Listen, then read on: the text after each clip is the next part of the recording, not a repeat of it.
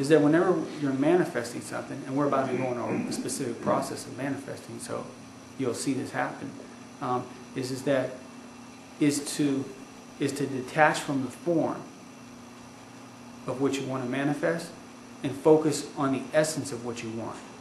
And in the last process we just did, we ended up getting to the essence of what we wanted, or most of us did, which is peace, freedom, happiness, joy. Well, yeah, those three things: peace, love, and joy. Peace, love, and joy. That's it's probably the essence of what everybody wants. Sure, that's exactly right. But so even when you're saying, I want, enlightenment or consciousness or whatever, you're still wanting something that you think that once you get there, it's going to bring you that essence feeling of peace, serenity, calmness, and joy. Do you see what I'm saying? That is exactly what I'm saying. Right. So you can focus on the essence of that.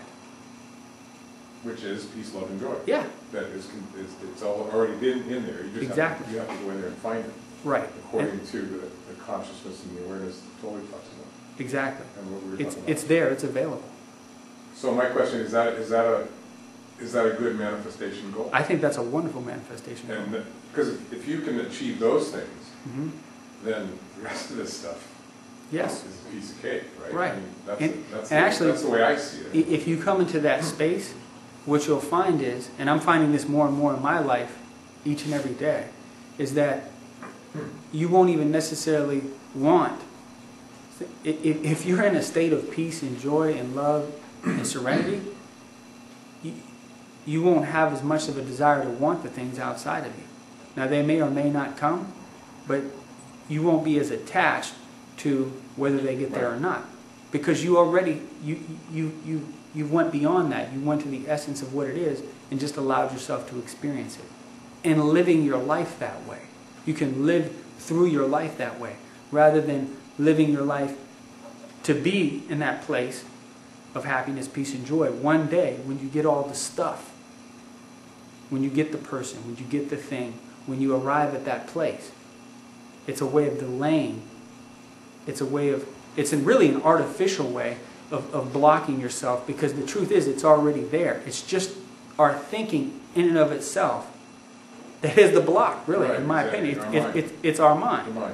That's saying, no, it's not there because I don't have this, right. Whatever that is. Right. And so then, as we tell our mind that, as we tell that to ourselves in our mind, then we end up having that experience of it's not there. But in my opinion, it's really always there. It's always available.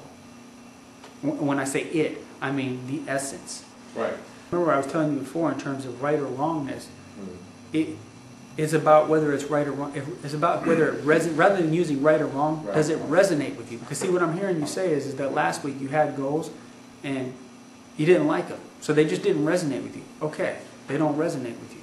When you come up with something that resonates with you, you're going to feel good about moving in that direction. You see what I'm saying? Whether it's consciousness, if that's what you want to work on, and you feel good about it, then you could say it's right for you. It's not about whether I say it's right for you. Do you understand? No, I'm just asking your opinion as far as mechanically. Oh as yeah. far as taking it through the steps. Yeah, but I see it that way for everybody. You know, whether she wants $1 million or you want consciousness or whatever it is that I don't think any one of them is the wrong way. They're not the wrong thing. They're what you desire, and you can work the process and move through it that way. Because the whole idea of holding it as right or wrong is going to start creating some other kind of thing. Oh, it's wrong. I really shouldn't be doing this or wanting this or going after this because it's not the right thing. This is the thing. Do you see what I'm saying? Yeah, sure, of course. Well, happiness is consciousness. Yeah. Right? I think so. I think that's a piece of it, yes. You agree with that? Yes. So you're here in this world. And so being in this world is, I invite you to give yourself permission to go for something that you desire. And in going for that, you can carry yourself in happiness, peace, and joy while you're going for it. Do you understand what I'm saying? Sure. As opposed to saying, I'm going to have the love, peace, happiness, and joy once I get there.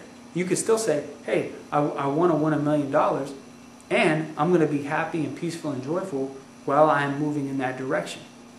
And I'm opening myself up to experiencing it however it comes forward.